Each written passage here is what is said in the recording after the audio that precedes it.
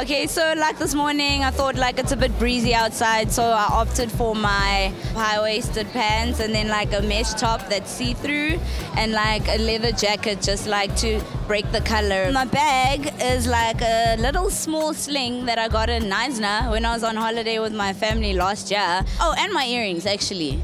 Peace sign. I like to mix like old with new, like, you know, a bit of high fashion with like a bit of chill. I think my style's pretty unique, like in terms of my dress sense.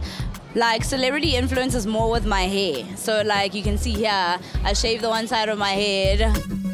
I started with the hat because my braids are a bit old. So I was like, and then I got this from my mom's closet. Thanks, Mom. I really like the waistcoat.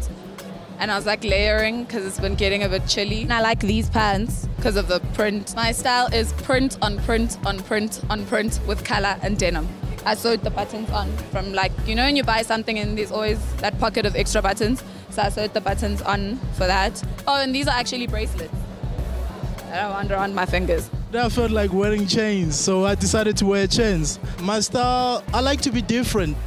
I don't want to be like the person next to me. I like to be creative. Like the pants that I'm wearing, they were actually big. Then I actually decided to actually redesign them. Well, there's a place downtown in Joburg and stuff where I go. It's like you find everything. It's like import, export and stuff. And I actually go there. If I like something, I actually buy it and stuff, which is exclusive. All in all, it's like what I'm trying to say is that I like to be different.